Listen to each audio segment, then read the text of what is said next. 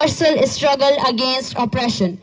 This conference seeks to cultivate shared understanding among oppressed nations globally and to initiate collaborative efforts at the international level to combat various forms of injustices. We firmly believe that the unity and harmony of oppressed nations worldwide are imperative. The strength of our collective voice lies in our ability to unite and stand together. With this common struggle, our voices can be heard in adversity. Today's conference is not a mere gathering, but a platform for the oppressed to stand united against injustices together. Together we can amplify our voices, advocate for universal respect and fairness, and create a world where human dignity is upheld for all. Honorable guests, I urge your undivided attention to convey our people's pain, sufferings and voices to all of you. When we use the term below genocide, we are often told that it is an exaggerated expression and that there is no genocide in Balochistan.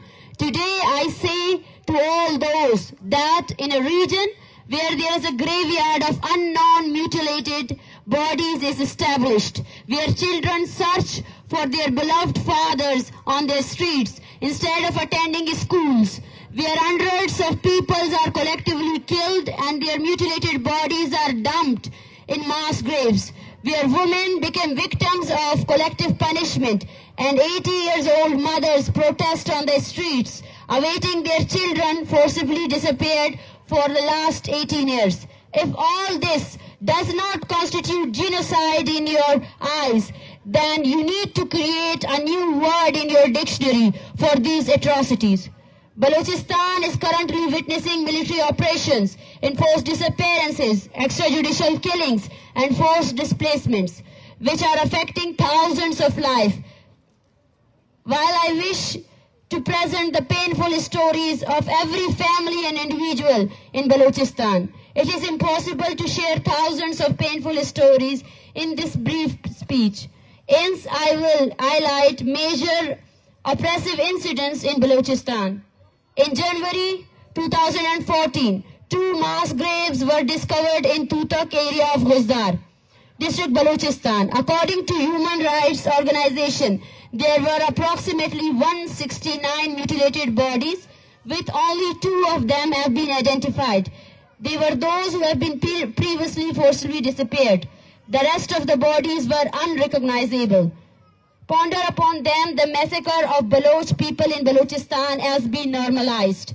Considering these 169 were not animals but human beings, imagine the pain with which they were killed and dumped into mass graves, providing a glimpse into the dire situation faced by the Baloch nation in their homeland, Balochistan. For those who believe that human rights violations in Balochistan are confined to enforced disappearances, I draw their attention to another painful problem that is also created by the violent state. Thousands of people of Balochistan have been forcibly disappeared from their hometowns in Balochistan. Forced displacement started after the military operations in 1973, but large scale of incidents escalated after 2005. During the 2005 military operations, many peoples, including areas like Dera Bukti, Kolu, Kahan, Avaran, Kolwa, Mashke, Jau, Balgatar, Shapuk and Dasht. These forced displaced families are now living in the worst situation in different areas of Balochistan, including interior Sindh, Karachi, Iran, Afghanistan and other regions. Sadly, no human rights organization has adequately addressed the plight of these thousands of peoples. In Balochistan, there are thousands of families whose family members have been enforcedly disappeared. And I think I don't need to provide any reference or evidence for this, because today in this conference, there are dozens of families before you whose loved ones have been enforcedly disappeared. Many families present here have relatives who have been forcibly disappeared for more than 15 or 20 years. Even today, the number of victims of forcibly disappear is in the thousands. And the most crucial aspect is that the person who is forcibly disappeared not only endures difficulties, but the entire family of this person suffers for years. The thousands of families before you serves as an example of this. And they are witnesses of state barbarism. We traveled from Turbat to Islamabad to show you your state atrocities. And they will haunt you until you live there. They will haunt you. One day we will go to our homeland. But remember this, these women holding the pictures of their loved one will haunt you forever. That what you have done to their homeland, what you have given them in the name of your so-called developmental projects, in the name of your so-called state, what you have given them. Here in this conference, there are peoples whose loved ones were extrajudicially killed. Notably figures like Mama Kadir Baloch, a senior human rights activist, experienced the extrajudicial killing of his son, Jalil Reiki, after his enforced disappearances. And also, there is Balaj Baloch's mother, Balaj, who faced the same fate, being extrajudicially killed after his enforced disappearances. Even after being presented in court, I received the mutilated body of my father, Ghaffar Lango, after 2 years of his enforced disappearances. Over the past 20 years, numerous military operations have been conducted in the name of security in areas like Dera Bukti, Kolu, Kahan, Avaran, Mashke, Jao, Tutak, Balgatar, Dasht, Bolan and many other areas. These operations resulted in the deaths of hundreds of innocent people, and thousands were displaced from their native villages and towns. Unfortunately, these operations continue to this day in different parts of Balochistan. Like still Pakistan wants to invade Balochistan, like still Pakistan wants to displace people in Balochistan. This was just a brief story of oppression in Balochistan. After hearing this account, I hope you will not say that the term genocide is exaggerated, but we will say that the genocide term is a small term. People around the world have to discover a new word that could fit what Baloch is suffering back in their homeland. Ladies and gentlemen, in this region where we reside, all oppressed nations including Pashtuns, Sindhis, Muajirs, Hazara, Shias and Gilgitis are also victims of forced disappearances and extrajudicial killings. From the Khyber Pakhtunkhwa mountains to the Karachi Sea, thousands are deprived of freedom of expression and basic human rights. Some are oppressed based on their ethnic and religious identity, while others are silenced from raising their voices for their rights.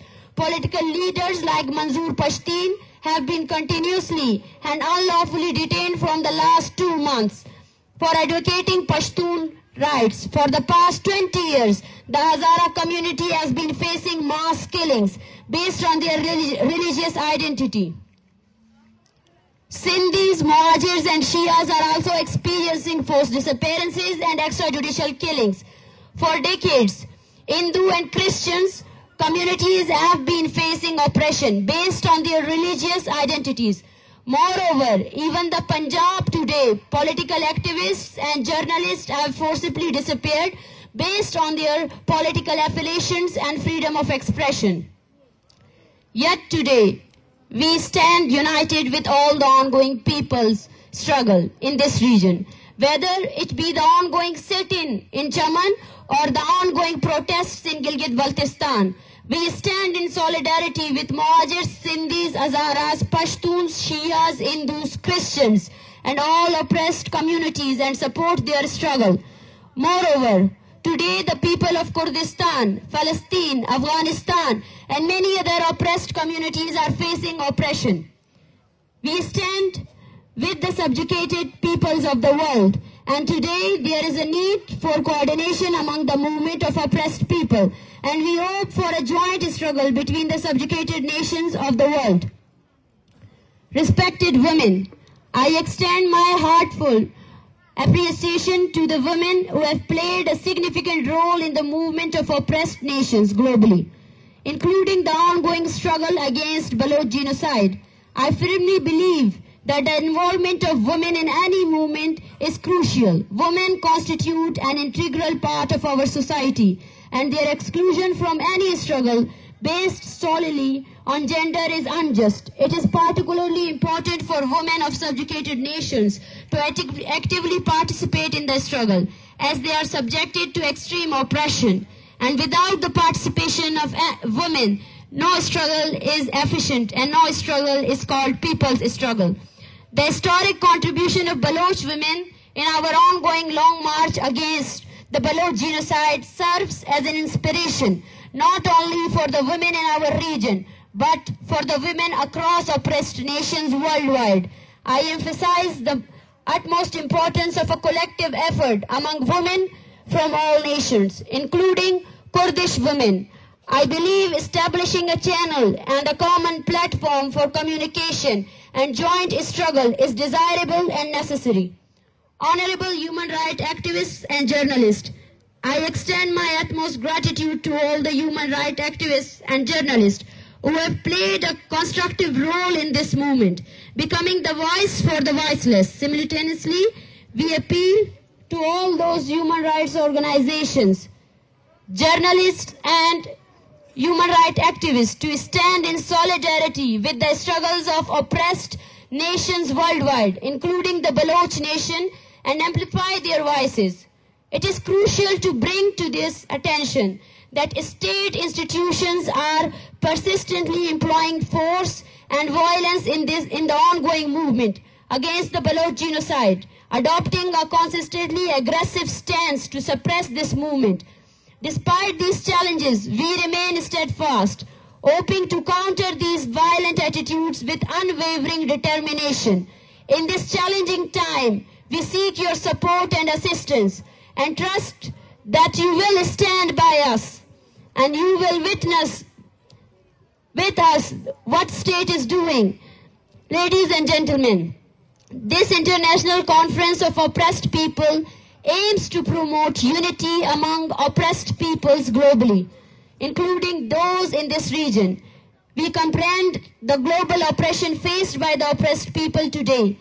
And to end this oppression, it is imperative to foster solidarity in the struggles of oppressed peoples worldwide, alongside those in this region. Finally, on behalf of the Baloch Ekjehti Committee, I express deep gratitude to the peoples of all oppressed nations, the honorable guests and speakers, and everyone who contributed to the success of this conference and also to the success of this movement, who are with us and who will be with us whenever we urge their support. Thank you very much.